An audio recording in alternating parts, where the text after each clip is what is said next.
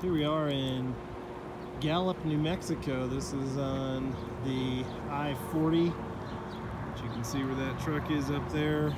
This is on the west side of New Mexico. There's a 250 Supercharger, 8 stalls here. It's just starting to rain. Looks like a Motel 6, red roof inn. There's a Hampton Inn. This is where this is at. I actually kind of got freaked out because they came up and I saw this saran wrap on the base of these, and I was like, oh great, it's not open. I'm in the middle of Gallup, New Mexico with 35 miles charge. But then I realized they wrapped it all so that they could put the oil on the pavement. So luckily we are charging.